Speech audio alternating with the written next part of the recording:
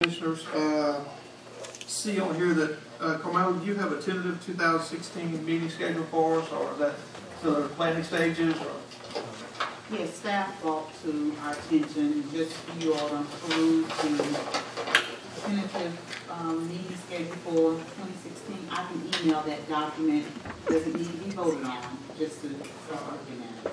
We can email that tomorrow. It's my intention to bring it tonight. No problem. And one yes. comment on that, Commissioner. It's typical for your meeting schedule. Occasionally we run into conflicts around Memorial Day in the month of May with the regular meeting. Sometimes the work session in January or February will run into it. One thing that's a little bit different in 2016 is the last Monday in October is October 31st. And there are 5 Mondays in that month, of course. So one possibility is to shift it to the 3rd and 4th Mondays rather than the 4th and 5th Mondays. Exactly. So we can make that change to the draft. And there's some other business that we had, was discussing a holiday get-together. Is that, you got any finalization on those plans yet? Yes, sir. We looked at 2 dates for December 7th or December 14th, and the 14th is open.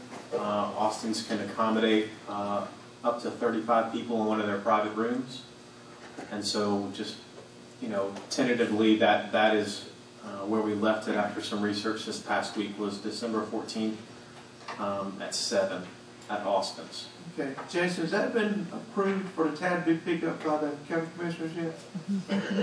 No. Is that something we can have a motion on? Y'all sure can. I think the chairman volunteered.